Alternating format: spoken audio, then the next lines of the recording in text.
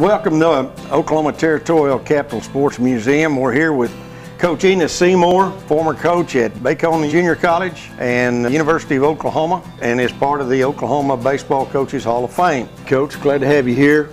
And this is a book that's just come out on you, The Man from Red Hill. And this is an interesting book about your coaching career and life, but we're glad to have you here. Now tell us about this team from Bacone, how you started at Bacone, how this team developed and won this national championship 50 years ago. The amazing thing about that group was we lost 3 of our best players before we left. 1 to the draft and then 2 that got hurt. But guys filled in, and we went up there a school about 250, 300, and we're playing against teams like Phoenix, Miami-Dade North, had 20 or 20,000. Student body. Amazing bunch of guys, really, and we ended up winning the national championship, 47-3 record. Historically, Oklahoma has had a lot of great baseball players come from small towns.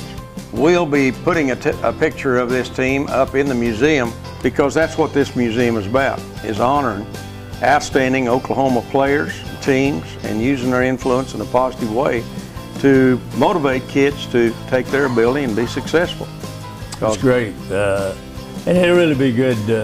I had a lot of great teams. I had a lot of great teams at OU. Right. But we're talking about Bacone, and the 5 years there, I had some teams that did so much more than they were supposed to, and not because of me either. I'm not taking all the credit for that, but and I didn't know it till we went back, and I think I told you that one of them mentioned that, said, Coach, we never lost more than 6 games in 1 year. Well, I'm getting to do this a lot, you know. If they're winning like that for me, I'm having a good time. But the guys were really, and I used to tell players, you know, you got to be willing to pay the price if you want to give yourself a chance.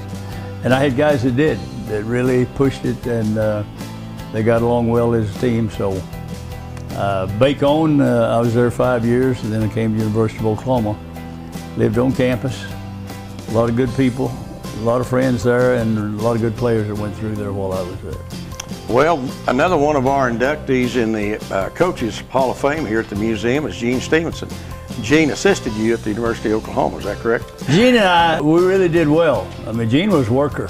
He knew baseball, but he was willing to get out there and try to help recruit too. Of course, we went to Omaha 5 years in a row, and we had a little better coaching. We might have won up there, but had a lot of great players there, guys that would pay the price, and guys that got a good education, and it's always great to see all of them. And it was really important to me too, they were good people, really good people to work with, and they're still good people. And we've had some reunions, Bacone and OU, and it's great.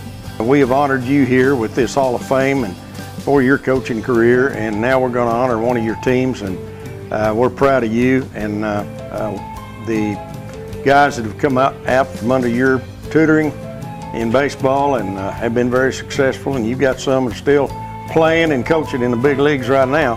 Yeah, we do. And one of them I met last week, John Russell. He is bench coach for the Orioles, and the Orioles gifted a jersey of John's to the museum, and I brought it back last week to put on display. Well, every time I come in here, I look around and you've added to it.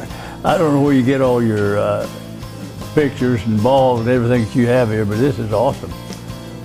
This much, how you collected this much is amazing. Well, but I appreciate what you're doing for that team. It's because of what we've got great athletes and great coaches in Oklahoma, and they want to be recognized and should be recognized. And we continue to try to recognize the ones that deserve to be and have a positive influence for kids and fans that come in here. Fans enjoy it, and hearing about the team. And so thank you very much, Coach, for all you've done. I appreciate you going to do that for that Bacone team, because it wasn't because of me, but they were an amazing team, and what they did beating all those teams up there was something else.